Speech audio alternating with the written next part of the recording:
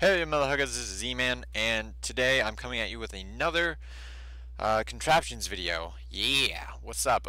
This is another request video, except this is kind of a little bit different. I viewed this as more of a challenge request. So anyway, comment really quick. So I got a comment, it was like yesterday, from Carlos Spicy Wiener. So, Carlos Spicy Wiener. Sorry, gotta do it in a Spanish accent or whatever. But so anyway, he wants me to, he commented on my unhackable combination lock door, blah, blah, blah. But so anyway, he wanted me to make a locking door with, that you have to like hit the levers in the correct order. So I took that as a challenge because I had never done anything like that. I haven't, yeah, I like to use redstone in practical matters, farms, and blah blah blah. But so anyway, so I took it as a challenge, and I wanted to try my best at it. And this was my first attempt, and I actually succeeded. It took me a little while to do, and figure it out and all, but I got it done, and it works pretty well. And like I can't think of a better way to do it yet. But yeah. So anyway, here's my final thing. So you have inputs right here. So 1, 2, 3, 4, and of course the door. I got the combination right there. So let's see if this baby works. So goddamn lag.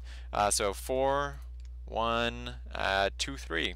So 4, 1, 2, 3, and opens. See, just like that. So let's reset this really quick. So let's say you guys don't believe me. So let's try a different input. So just like 1, 2, 3, 4. Nothing. Yeah. So again, it actually does work. I will show you guys the redstone right now. It is like gigantic compared to my unhackable combination lock door. And it took a long time. It took me quite a while to figure out what exactly I was doing. But so anyway, I'll build a new one here in a second, but just so you guys can kind of see how it works. Flip, flop, flippery, flop, open.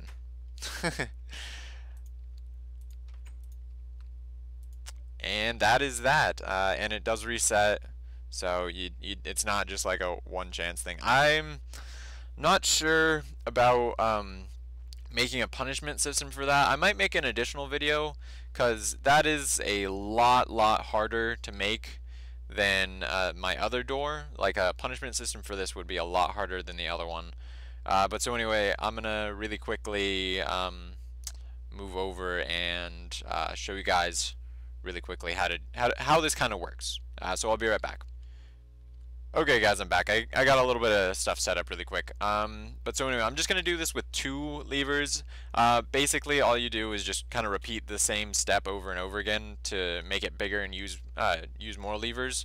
But so pretty quickly, easiest way to do this is reverse the power. And then so whoops. Need a repeater right there.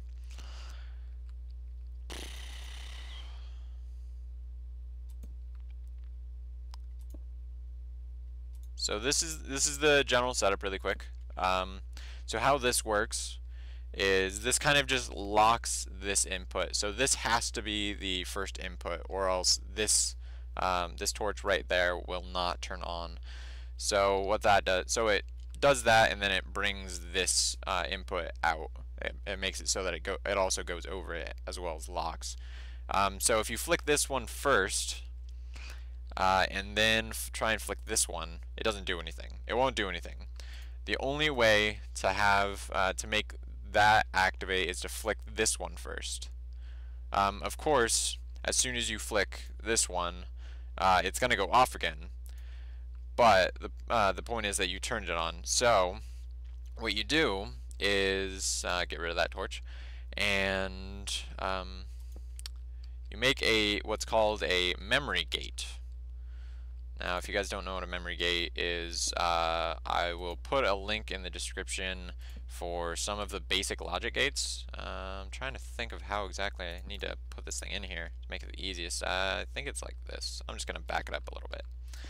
There we go. But so anyway, it looks just like this. And this power right here needs to go into the naturally, what is it? Is it the naturally on one? Oh, wait. Yeah, I have it on. Okay, so that's why. There we go. So anyway, it needs to go into the naturally on one. So that one's going to be naturally on.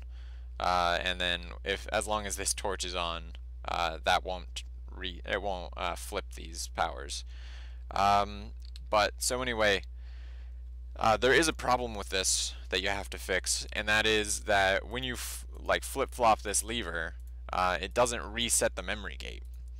So to fix that, you have to go not off this, because if you do that, it's getting power from the other lever, so you have to go before the other lever. So like right up here, and you have to make, oh, there we go. You have to make it so that it'll flip-flop with the lever. So you have the memory gate so that it'll flip-flop with this lever. So every time you press it, it'll flip-flop with the lever. And it will not be, and because because it's a memory gate, this won't affect it anymore, because it's not flipping it, because it's not connected to this part that resets it every time. And so what you do then, so this is powered, right? That's powered. Okay. So what you got to do then is just have these two going into the same one. That's not right. No. There. Okay. Need to move this off a little bit, or not. Oh, okay, I got it. Sorry, guys. This is a little bit complicated, so it's kind of hard to build off memory, but still.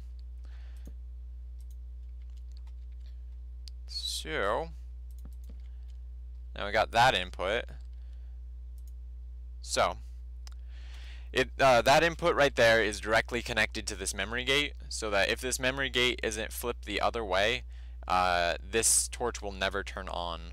And the torch is connected to this, but see, if I flip the switch, the torch won't turn on because it's connected to the memory gate. And so this is flipped. It locks the memory gate because this doesn't do anything anymore. So what you have to do, the only way to get that torch right there to turn on, is to flick this one first, and then this one, and then the second switch. It's the only way to do it.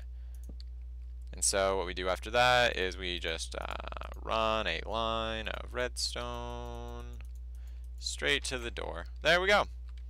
And so if we reset this, you will see this does not work. The only way to get this door to open is to go like that. Do it in the correct order. Now guys, I'm not exactly an expert at redstone. I'm not. I do it kind of just how I think it should be done. If you guys can think of a better way to do this, please be my guest. Make a video of it, or try and describe it to me, but like take a picture or something like that.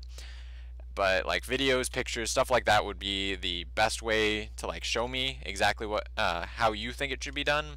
But try it out, try it. I mean, you don't have to go directly off my build, because again, I'm not an expert. I don't know exactly like the best and smallest and all that junk way to do all of this stuff. I kind of just go with my gut and see how it goes.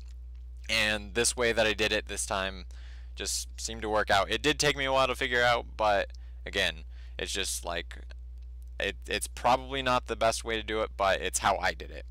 So again, thank you, Carlos Spicy Wiener, for the challenge. I really liked it. If you guys have anything else that you guys want me to build, please be my guest, comment, all that junk. I want something to do. Give me something to do, please. Please. but I love challenges, and I like you guys commenting and wanting me to do stuff. So just keep that stuff up. So anyway, don't forget to like, comment, subscribe, all that junk. Inside your trunk, what's up? But so anyway, hope you guys like this video. If not, let me know why. I don't care. Um, anyway, I'm gonna figure out what to do next, I guess. And I will see you guys next week. See you motherfuckers later. Bye bye.